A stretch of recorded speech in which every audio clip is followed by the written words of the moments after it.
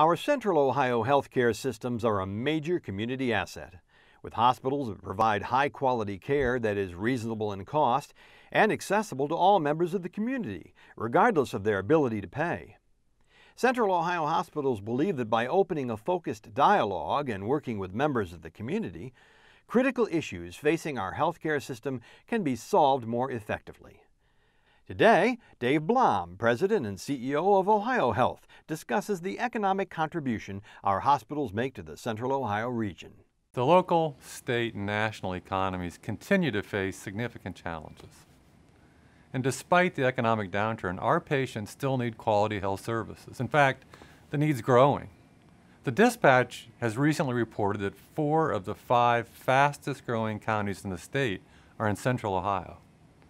In addition, our population is aging as baby boomers reach retirement age, creating a surge in the demand for medical care. Our hospitals are committed to meeting the healthcare needs of our community, but it takes a lot of people to meet those healthcare needs.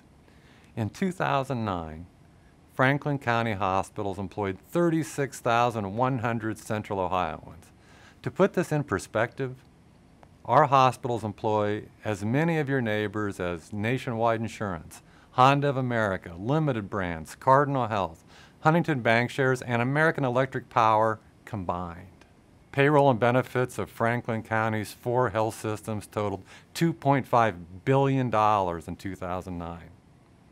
As our employees spend their earnings to purchase local products and services, they support an additional 35,000 jobs in our community and generate an additional $1.8 billion in revenues for local businesses. Our hospitals also make significant expenditures each year, $5.5 billion in operating expenditures in 2009. Those expenditures were made to purchase drugs, information technology, energy, medical supplies, all the things we needed so that we can provide the level of services our patients require. Hospitals' purchases generate revenue and create jobs for hundreds of other businesses throughout the community. The ripple effect from hospital expenditures results in $11 billion in economic activity for other business entities. The Columbus Chamber estimates that 16% of Franklin County's total economic output is generated by Franklin County hospitals. One piece of good news for our region is that hospitals tend to be stable employers. Regardless of economic conditions, people always need healthcare services.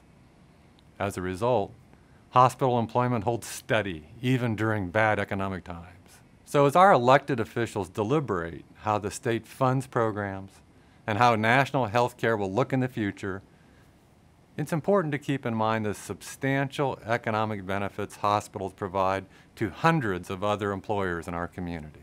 For more information about the issues facing our local healthcare system, please visit the website of the Central Ohio Hospital Council and download our latest report, Hospitals' Contributions to the Community.